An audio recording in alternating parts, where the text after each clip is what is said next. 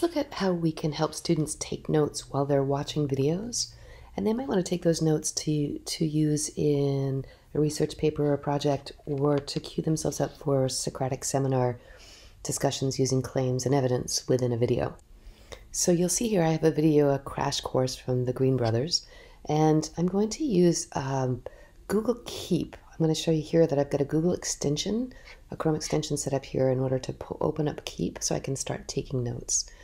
Let me just take a second to quickly show you what Keep is if you haven't seen it before. So I'm going to go open a new tab, and a couple ways to get to it. It's part of the Google Suite of Tools. I can come on over here and open Keep this way, or I can simply type keep.google.com. So I've got a series of notes here that I've taken over the last few years, and the way that Keep works is that I just go ahead and start to click here and start to type. So if I were to want to take notes just this way, going right into Keep, Socratic Seminar, and then I could open here and start to go ahead and take notes. What I'm going to do is close that out. Let me just go ahead and delete that note because I want to show you how I'm going to do it when I'm actually using that Chrome extension and I'm watching a video. So I'm a student. I start to watch the video, I find the first note that I want to take, and I'll show you.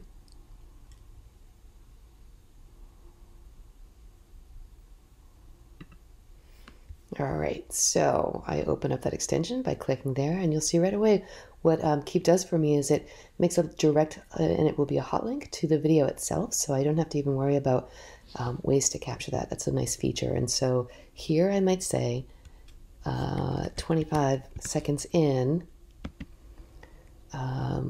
considerable debate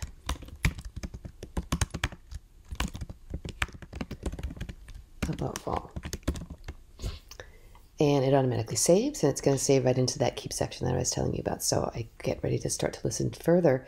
And what you're going to see is when I start to play the video, the Keep note goes away, but then I'll just have to click that icon.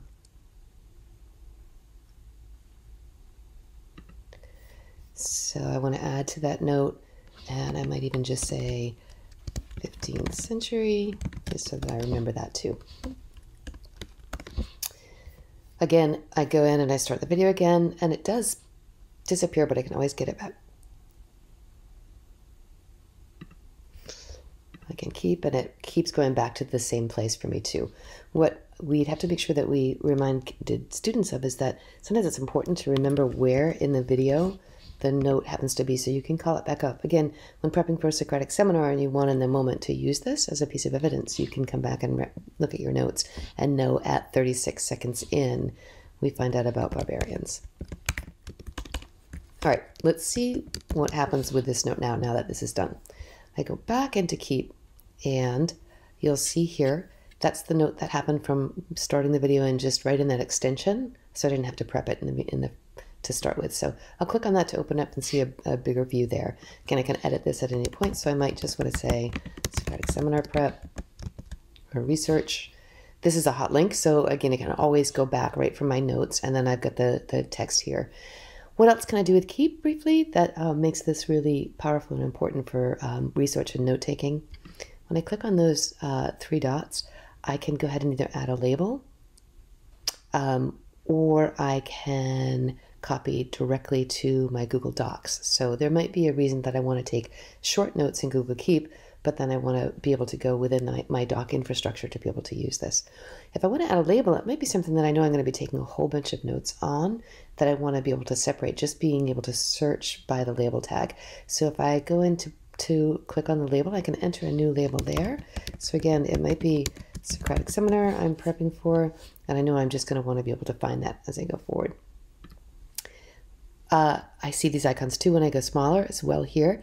I can add a collaborator, so if I'm working in a group project, then I just literally have to click on that and I can type the person's name in there, and then they share collaborative opportunities within this note, and they recognize that we can start tagging it in different ways to organize the notes that we take. Other quick features too is I can change the color, so if visually I'd like to organize my notes by different kind of topics within the research project that I'm doing, that can be really helpful as well. I can go ahead and add an image, and later on I can archive this too. So I'm going to close that. Just want to emphasize one more time that idea by organizing by topics or color coding can really help me in the long run when I'm prepping for something that I need to start to then organize and search for in a pretty easy way amongst a whole bunch of different notes.